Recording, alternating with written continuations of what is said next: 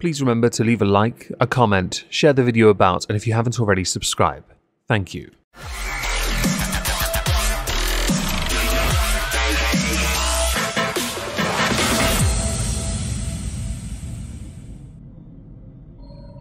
Hello everyone, welcome back to a Megon 2 Electric Boogaloo. Today we're going to be responding to a video shared via Alan Roberts because much like libs of TikTok, this guy sees the finest shit. He had tweeted out, the claim is a 5'2" tall woman that weighs 270 pounds was eating 3 portioned meals a day and 2 snacks, totaling, spelt incorrectly, 800 calories while doing 7 days a week boot camp, 10,000 steps a day with 2 elliptical sessions a day as her only way to lose weight. Count the lies. The video is 3 minutes long. Oh boy, this is going to be interesting because there are a number of claims in that tweet alone that I want to poke holes at, but I'm sure there's a valid reason for it. Am I right? Well, Ozempic. I have tried to stitch this video without getting completely unhinged talking about this, but it's really, really hard for me. It's really hard for me. But why? Is it because time constraints on TikTok? Or is it you are unable to perhaps write down some notes and articulate a suitable point within a rather concise time frame? I do not take this medicine, but I'm going to tell you guys a little story of something that happened to me personally about 2 weeks ago. So you want to talk about Ozempic, even though you've never taken it, and then use your own lived experience as a way of trying to make it seem relatable. Sounds about right for TikTok. So some background on me, I have PCOS, I am 34 years old, I'm about 5'2", I weigh about 270 pounds. PCOS is polycystic ovary syndrome, a condition known for causing irregular periods, facial hair, and difficulty getting pregnant. Although I do think the last part you mentioned might be a contributing factor as well. And yes, I'm well aware I could have been a lot harsher in how I said that. If you want me to, I can. Not that that's anybody's business, but I'm just letting you know. Some background, okay? Well, I have been told sharing is caring. I've also been told it is important to list off a whole number of things when you meet new people, including pronouns. You didn't mention those, and I'm a bit disappointed in you for that. I have it on good authority as well by listing all these things you have, that in turn means that you are more of something than others, because it becomes some kind of pissing contest. In that case, I don't have PCOS, I'm 37, I'm well over 6 foot, and I don't weigh anything close to 270. In fact, I'm closer to 170, but that's none of your business. Okay, it's just some background. So, do the math, I'm obese. According to a quick BMI calculator, which is totally accurate, you are in fact in the obese range of 49.2 being your BMI. I did it for you, numbers are easy, it was actually surprisingly fast. Big up education. Hello. Hello. Hi. Howdy ho. It's me, obese. I thought you were going to do the Margaret thing. You got my hopes up and everything. Kind of stomped on my heart. Sad face. Anyway, so I, for years, have done boot camp, and there have been times that boot camp has worked for me, but I have to do it 7 days a week, and I have to do elliptical in the morning when I wake up, and elliptical before I go to bed, so about 3 workouts a day. For those who don't know what an elliptical is, it's this. I hate them. You know why? Because a treadmill's better. These are a cheating hack way of getting your heart rate up a little, and not really accomplishing much. Using them is a very easy way of not really making yourself sweat. Essentially, just warms your heart rate a little bit, gets it up a little, makes it seem like you're doing something when really you're doing nothing. I find personally, treadmill or bike, easiest one. Ellipticals are pointless. Claiming to do it twice a day, I can believe that because you could have one of these in your own home, it's not overly complicated. But claiming to do an additional boot camp style workout during the day while simultaneously weighing 270 pounds. Okay, I've lost my sense of smell, but I'm sure there's some BS around here somewhere. When I see the flies, I'll be certain of it. No exaggeration. You know, with the intense eye contact and the certainty in delivery, I'm inclined to believe there is something wrong with you, but it's not just obesity. But you will require 2 different types of doctor to fix it. On top of that, I was walking about 10,000 steps a day.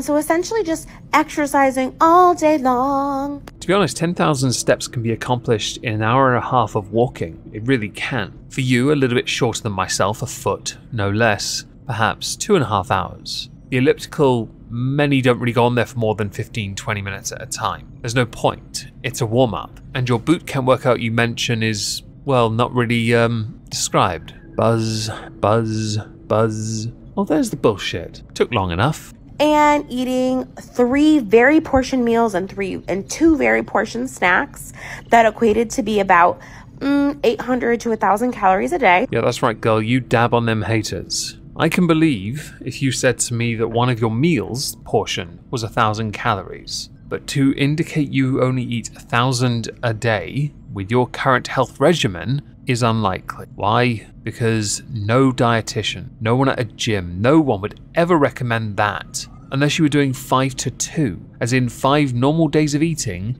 and 2 days not eating as much. A fast over 2 days. Yeah, doing that 7 days a week, your weight would slough off. Your weight would fall off so fast you would end up in hospital with an eating disorder. And because your body, at the weight you're at, where you would end up being, in a very short space of time I might add, would cause you to go into shock. You'd risk infection, you'd risk illness, the body wouldn't be able to handle it. And by the way, if you start to blame this on PCOS, I'm going to crack up for many different reasons. Especially when if you know this, obesity exacerbates things like PCOS. So severely undereating and overworking out. Basically just protein, not even a single carb, not even a bean, okay? But beans are the magical fruit that make you toot. I had a trainer tell me beans were carbs, so I couldn't eat them. Your trainer needs to be fired for putting you on 1,000 calories, and there are plenty of beans out there that are low in carbs. Green beans, green peas, edamame, lentils, chickpeas, kidney beans. Do I need to continue, by the way? There are more. Okay. No, but I'd like to know what you're taking for that delusion, or when the last time you took it was. Perhaps when the last time you spoke to your personal trainer was, and if their name happened to be Kermit the Frog. Literal emotional damage. Emotional damage! I don't even buy hummus anymore, even though that I'm back to eating somewhat relatively normal. I have this thing about keeping hummus in the house because it's bad. It's also easier to shovel food into your face when you know you don't have to chew it. My nephew, one of them, loves it because he's young enough to consider it a progression on baby food. And then before someone gets triggered by me dabbing on hummus, shut up, shut up. Stop being such a twat. You're welcome. Okay. We're still at the stage where this is none of our business though, right? If that is still in effect, you saying okay is moot. My point is I've done it all. I've lifted weights, I've walked, I've done the elliptical, I've done cardio, I've done HIIT, I've done all of it, okay? May I be the first to congratulate you then on completing the game of Amberlynn Reid's cycle of failure, in the sense that you take up one, you fail at it, you choose another, you fail at it, you choose another, you fail at it, you choose another, and you fail at it. You fall back on tired excuses because you're a failure. Now that might seem harsh on the face of it, but it's actually because of one word you used that set you up to fail. Dieting. You're already attacking this from the wrong angle. That's why you failed. So I'm at a friend's house a couple weeks ago, and I'm just talking about how I'd gone to my doctor's appointment, and there's some health concerns going on in terms of digestion, which is why I'm doing the colonoscopy. If you follow me, I'm going through the prep right now. Not quite yet, but I'm doing a low fiber diet leading up to it. It's later this week.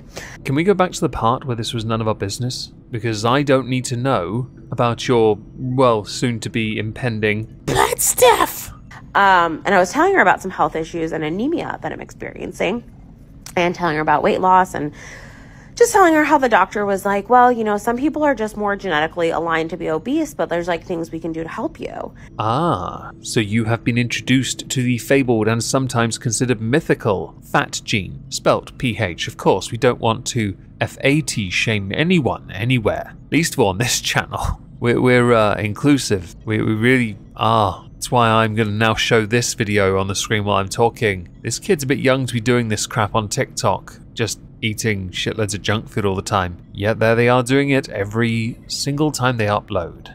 And before I even tell her that the doctor is considering putting me on something or not putting me on it, but asking if I would be consider doing something like a Wegovy, she starts ripping into me, basically telling me I'm not trying hard enough, I'm not doing this, I'm not doing that. I'm going to make an assumption because I don't know the acronym Wegovy. I'm assuming it's Wegovy, which is a weight loss drug, like Ozempic, okay? In that area anyway. And your friend deserves a salute. A good old-fashioned Arnold Rimmer Smeghead salute, because they're 100% correct. If you can make 100 excuses for why you can't do something but not give one reason for why you can do something, the real problem is you. And this is somebody I love and respect, but this is not just something that she's done, okay? Many people have done this to me over the years. Oh, but this is still none of my business though, right? And this is such a common experience for people that are overweight. If I said this sounded an awful lot like a you problem, would you be able to take that on the chin, or would you consider that a bit harsh? People think that you're not doing what you're supposed to do even when you are. And my whole thing to bring it back is this shot is not a free pass to not do those things. You're right. These shots are a corner cutter, offered to you as a way of making things easier so you don't have to put in the hard work. I will look down on anyone that cuts a corner. I really will. I'm allowed to do that because I'm Cthulhukin, and we judge people like Magog does, harshly. And my point is, nobody owes an explanation of how they lose weight if they want to share. In your video, you shared, even though it was none of our business, you shared a lot, including butt stuff. That was a surprise. Usually don't get that on the first date. You then went on to explain how you have tried and tried and tried so hard and come so far, but in the end it didn't really matter because you were unsuccessful. You failed to be the very best like no one ever was. And unlike Arnold Rimmer, you are not handsome, trim, and no one slimmer. But you might well need a Zimmer. 3 separate references in there. If you get all 3 of them, 10 points to your respective cancelled Hogwarts house. Alan Roberts is a remarkably insightful individual on Twitter and does provide some rather useful factoids concerning PCOS and your excuse making. Go follow him on Twitter, he's a good man.